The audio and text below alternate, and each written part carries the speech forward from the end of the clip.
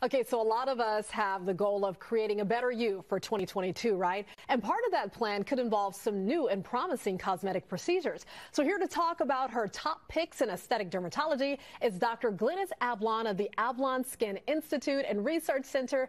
Thank you for being with us and good morning. Good morning, Robin. How are you doing? Doing well. We're so excited to talk to you. We have so many questions, so let's get to it.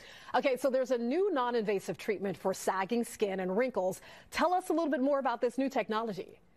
So this was my actual birthday present to myself. It's called Sofwave, and it's actually a synchronous parallel beam ultrasound technology. So you're talking about ultrasound delivering heat.